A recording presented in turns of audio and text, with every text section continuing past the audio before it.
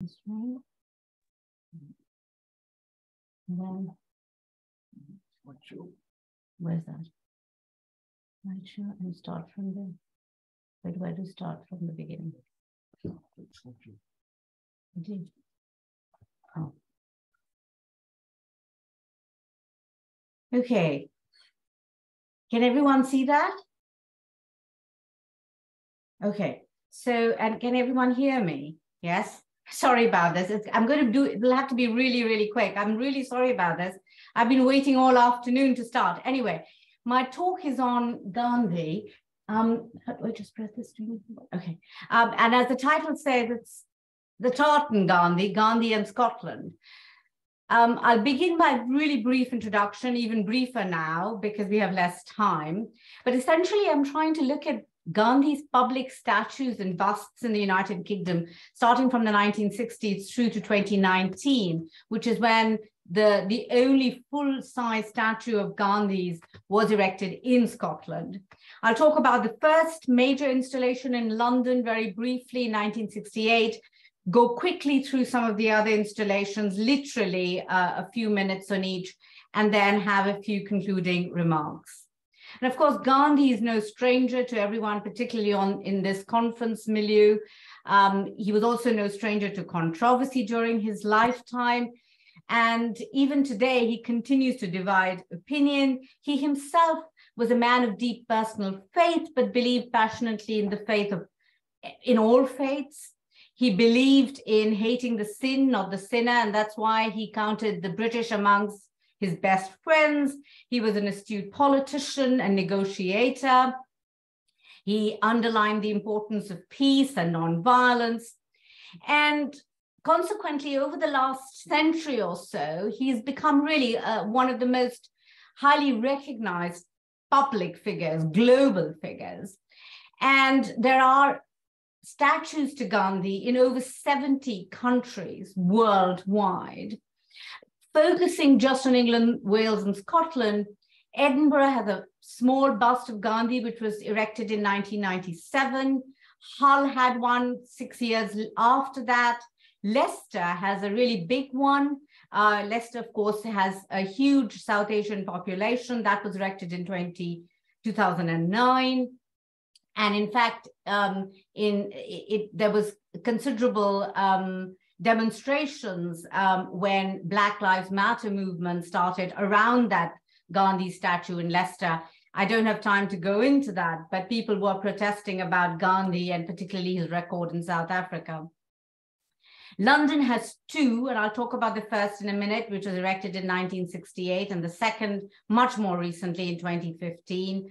Cardiff also has statues, for instance, in Cardiff Bay in 2017. Manchester has a statue which was erected outside the cathedral. There's details online about that. There was private funding that went into that statue erection. And it was happening post the horrific bombing that we had in Manchester Arena. Many of you may be aware of that, the terrorist attacks in 2017. And this statue was meant to represent strength, decency, and reinvigorate the sense of community that had been fractured so much by that horrific accident. Now, of course, Gandhi did visit Britain and lived in Britain as a student. He visited at least 5 times, and he in fact was briefly in Manchester, but he didn't stay long there. And finally, of course, the one I want to focus on, 2019 in Scotland. Now, the very first one, Gandhi statue, was in London, and there's an image of that statue in Tavistock Square. It was donated. The site was donated by the St. Pancras Borough Council. There was no direct government funding. It was very much through donation. All sorts of people contributed to it, including someone like Lord Mountbatten, for instance. But there were a whole range of Indian industrialists and sympathizers amongst the British. The Labour MP Reginald Sorensen was really the main player behind this. He had met Gandhi in 1931 and 46. He was deeply impressed by his ideals. And the design was meant to incorporate many Indian aesthetics, though the sculptress was Freda Brilliant, and she's well known for making sculptures of lots of other Indian nationalists. And the Prime Minister inaugurated that. Now, this Tavistock Square statue had a very positive, largely positive reception, including in the press. And in fact, quite interestingly, there was a large wreath raid by representatives of the South African fighters against apartheid, along with lots of other people. So, I'm rushing through because I know I'm very late, but it's really important to emphasize what a very positive response in Britain, and indeed in sort of Western Europe, happened at the time this statue was erected. And as Reginald Sorensen said, that it's a visible reminder in the heart of London of a man who strove to change political conflict with moral values and goodwill akin to the highest Christian ethic. Of course, he was compared then, and as he has been since, to leaders like Martin Luther King. In 2015, London sees another major statue go up, and there's the image of that in Parliament Square. This was by a Scottish sculptor, Philip Jackson. Lord Magnan Desai and Prime Minister David Cameron were present at the unveiling of the statue. However, interestingly, this particular statue, as I write over there, was targeted by graffiti and by protests at the time of the Black Lives Matter movement in 2020. And the word racist was daubed on the plinth base of this statue. At that time, as I mentioned a moment ago, there were also protests in Leicester and Manchester and so on. And this was really largely linked to Gandhi's record in South Africa in his very early years before the First World War. But what I really want to focus on in the remaining couple of minutes, and I hope I'm doing okay for time. I'm really rushing through this, Gayatri. Thank you. I'm really sorry about that. But I mean, I'm going to try and focus on this for the next few minutes, and that's it. This Gandhi statue in Ayr Town Hall was inaugurated, and this was something that had never happened before.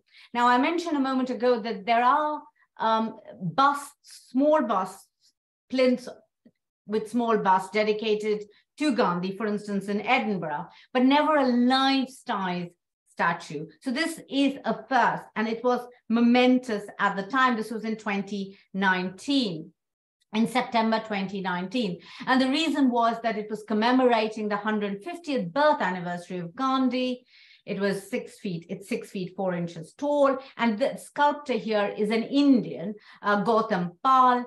And the funding for this particular statue, as well as several other statues that were made at that time to commemorate Gandhi, came from the government of India. And I think that's quite interesting to point out. Nevertheless, there was very positive political support, and the South Ayrshire Provost, Helen Mooney, spoke about the proud similarity, she said, between South Ayrshire and India, and the special link between Gandhi and Robbie Burns, because both, she claimed, had fought against social injustice and had used their unique gifts to carve out their place in world history. So this is quite important, this connection that Scotland, rather than United Kingdom or London-centric approach. And I think this is quite important that they chose to make that connection with Robbie Burns. Now, in general, the press comment, and I've given a few over there, specifically looking at local newspapers in Scotland, but also the BBC, which in general emphasize the idea that the growing bond between Scotland and India, as the BBC put it. The Ayr advertiser talked about him as, and this is interesting, the use of language, an Indian civil rights campaigner, not an Indian nationalist, not an Indian imperialist, not an Indian freedom fighter, but a civil rights campaigner. And the Ayrshire Daily News talks about his message as one of peace over power. And in fact, so the idea is a very generalized respect to Gandhi in terms of everything that he stood for, but trying to, I believe, make the message truly global in its appeal, and I think subtly de-link it from the anti-imperial side of the message. Clearly, that is important. And the idea that Britain now is far more sensitive to this sense of sort of how do we respond to our colonial past. And, you know, I'm being very, very brief because of time pressures, but we can talk about that. But I think this is quite interesting, that the idea of delinking it from that imperial past is very, very center stage. The Hindustan Times, just to give you a quick example of an Indian newspaper, noted how near the statue was a plaque bearing Gandhi's words, "There is no way to peace. Peace is the way." Now, it's interesting that this statue is not erected in a public square. It's actually inside the town hall where in Ayrshire. It is a public space, it is open to the public, but it is not in, if you like, in a visibly, if you like, easily accessible place. I don't know if I'm making too much of that, but it's interesting. But it's quite interesting also, I think, that if you probe a bit deeper, as I did, and I contacted the government, the Ayrshire Council website does have a detailed and explicit recognition of the sort of arguments that the Black Lives Matter movement protesters were making and had been making from 2020, this idea about the critique of Gandhi's actions in South Africa at the very start of his political career. So they weren't trying to whitewash it, but I found it interesting that there was definitely information, if you wish to probe it, about trying to balance the history books, if you like. And I think that's quite interesting. So I know I'm over my 10 minutes, and I'm really grateful for allowing